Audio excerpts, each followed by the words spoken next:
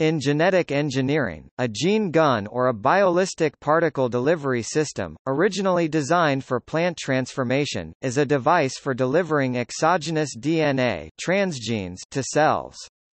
The payload is an elemental particle of a heavy metal coated with DNA, typically plasmid DNA. This technique is often simply referred to as biolistics. This device is able to transform almost any type of cell, including plants, and is not limited to transformation of the nucleus. It can also transform organelles, including plastids.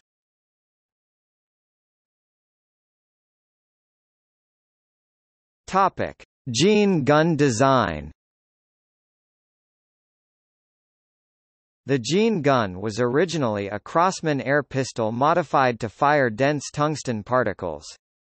It was invented by John C. Sanford, Ed Wolfe and Nelson Allen at Cornell University, and Ted Klein of DuPont, between 1983 and 1986. The original target was onions, chosen for their large cell size, and it was used to deliver particles coated with a marker gene. Genetic transformation was then proven when the onion tissue expressed the gene. The earliest custom-manufactured gene guns, fabricated by Nelson Allen, used a .22 caliber nail gun cartridge to propel an extruded polyethylene cylinder bullet down a .22 cal. Douglas barrel. A droplet of the tungsten powder and genetic material was placed on the bullet and shot down the barrel at a Lexan stopping disc with a petri dish below. The bullet welded to the disc and the genetic material blasted into the sample in the dish with a donut effect devastation in the middle, a ring of good transformation and little around the edge. The gun was connected to a vacuum pump and was under vacuum while firing. The early design was put into limited production by a Rumsey Loomis, a local machine shop then at Mecklenburg Road in Ithaca, NY, USA. Later the design was refined by removing the surge tank and changing to non-explosive propellants. DuPont added a plastic extrusion to the exterior to visually improve the machine for mass production to the scientific community. Biorad contracted with DuPont to manufacture and distribute the device. Improvements include the use of helium propellant and a multi-disc collision delivery mechanism. Other heavy metals such as gold and silver are also used. Gold may be favored because it has better uniformity than tungsten, and tungsten can be toxic to cells, but its use may be limited due to availability and cost.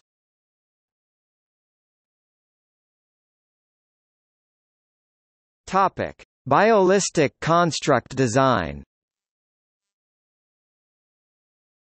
A construct is a piece of DNA inserted into the target's genome, including parts that are intended to be removed later.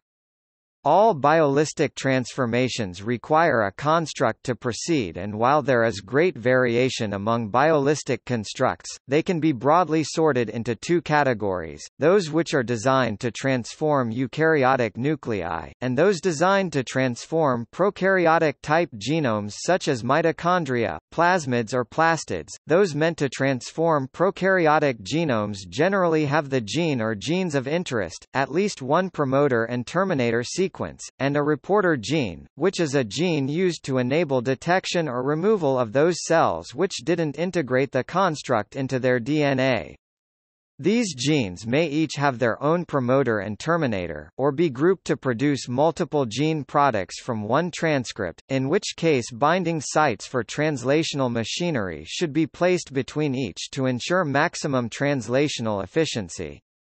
In any case, the entire construct is flanked by regions called border sequences, which are similar in sequence to locations within the genome. This allows the construct to target itself to a specific point in the existing genome. Constructs meant for integration into a eukaryotic nucleus follow a similar pattern, except that the construct contains no border sequences because the sequence rearrangement that prokaryotic constructs rely on rarely occurs in eukaryotes, and each gene contained within the construct must be expressed by its own copy of a promoter and terminator sequence. Though the above designs are generally followed, there are exceptions.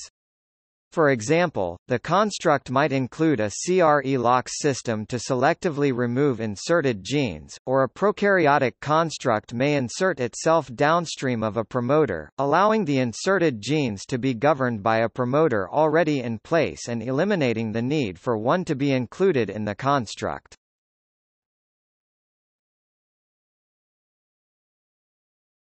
Topic: Application. Gene guns are so far mostly used with plant cells. However, there is much potential use in humans and other animals as well.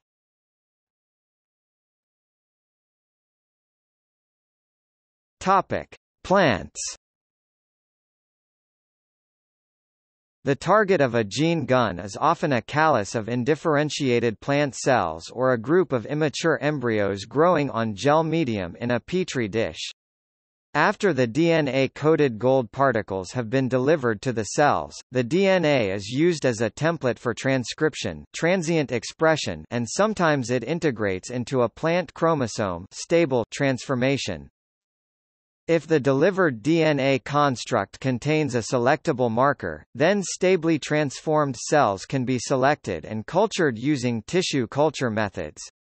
For example, if the delivered DNA construct contains a gene that confers resistance to an antibiotic or herbicide, then stably transformed cells may be selected by including that antibiotic or herbicide in the tissue culture media.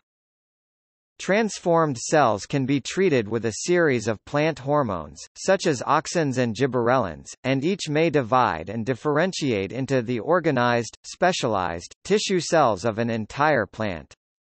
This capability of total regeneration is called totipotency. The new plant that originated from a successfully transformed cell may have new traits that are heritable.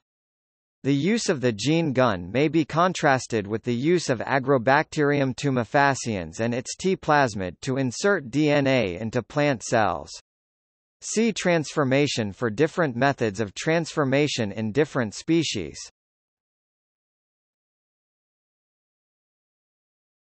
Topic: Humans and other animals. Gene guns have also been used to deliver DNA vaccines.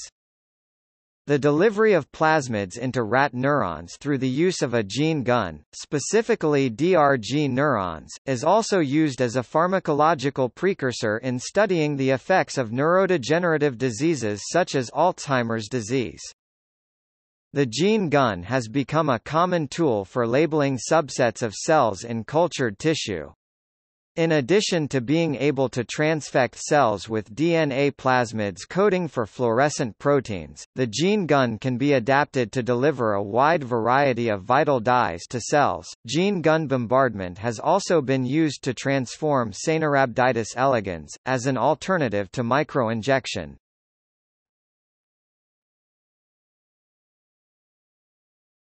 Topic: Advantages.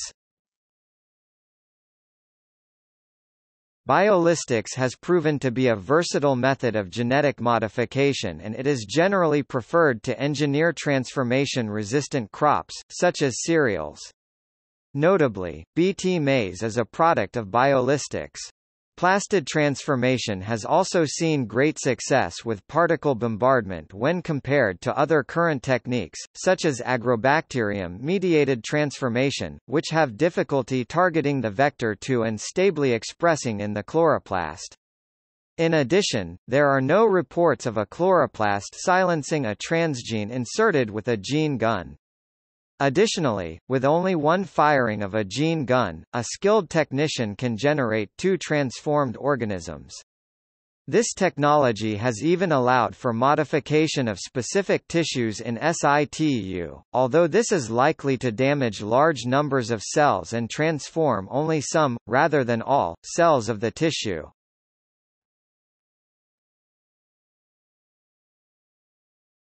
Topic: Limitations.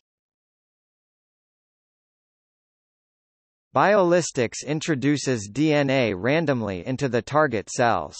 Thus the DNA may be transformed into whatever genomes are present in the cell, be they nuclear, mitochondrial, plasmid or any others, in any combination, though proper construct design may mitigate this.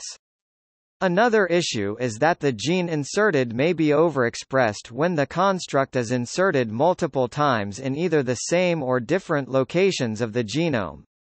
This is due to the ability of the constructs to give and take genetic material from other constructs, causing some to carry no transgene and others to carry multiple copies. The number of copies inserted depends on both how many copies of the transgene an inserted construct has, and how many were inserted.